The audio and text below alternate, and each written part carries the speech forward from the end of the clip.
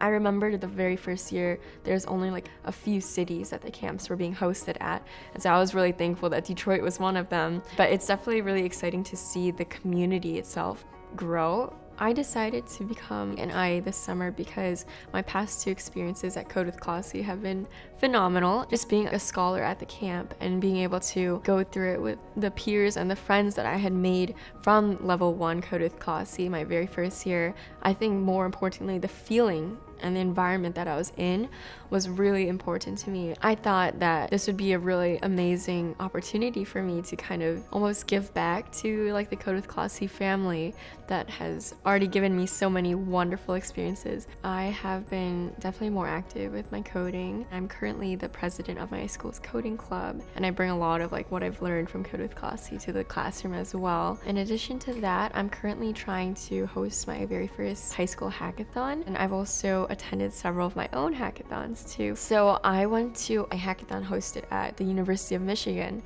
and I had actually teamed up with a Code with Classie alumni. We decided to create an application that could help seizure survivors. So first it calibrates like your pupils. From there we used an eye tracking API. It tracks the movement of the patient's eyes, and that built sentences.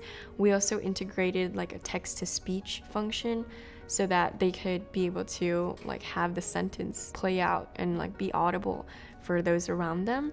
So that was something that was really important to us. I think that my code and my art passions have definitely interwoven in many ways. I think I definitely see things almost in a more like technical light in some ways, but I think a lot of like the creative elements of art have definitely seeped in with my code when I'm working on projects. It helps a lot with problem solving too, of course. This is actually my first time in this museum. I really like the mathematics section here. There was like a probability bell curve, like these balls would be dropping, and then it really showed a visual sense of probability, and I thought that was really fascinating. I think my favorite part is just that our classroom is like right by the museum. I think that's really a wonderful opportunity, and I know a lot of like our girls really like exploring the museum. They kind of wander like during lunch breaks and things like that. It was very lovely getting to work with fellow scholars that I like the past 2 years I was able to attend the camps with.